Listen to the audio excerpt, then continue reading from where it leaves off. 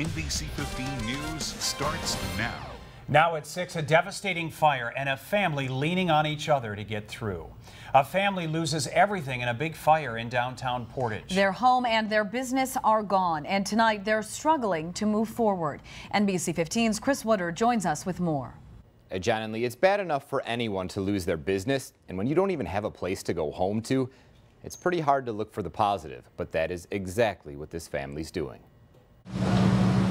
Sunday night, a fire rips apart this historic building. We had to pull our interior crews, attack crews out. And with every gallon of water sprayed, yet another assurance, not much inside would make it. You can't fathom how it feels to watch for 5 hours, everything that you've worked so hard your entire life just burn away. Tara Norland lost her home, the apartment upstairs, and her dress and bridal business located in the retail space below. And as if that wasn't bad enough, she had planned to talk to an agent about getting insurance on the building today.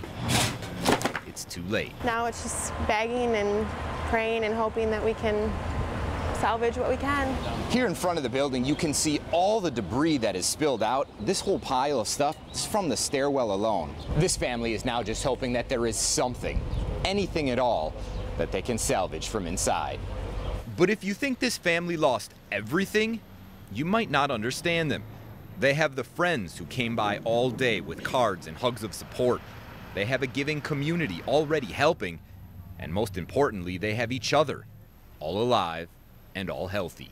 It was Coach purses and North Face jackets were everything. And when you realize you have nothing but the dress that I was wearing that day and a pair of flip-flops, Coach purses don't matter anymore, you know? Yeah. It just matters that my brother's okay.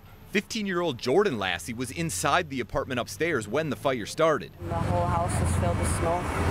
He tried to use a fire extinguisher to put out the flames, but when the smoke became too much, he ran outside, leaving without even having the shoes on his feet.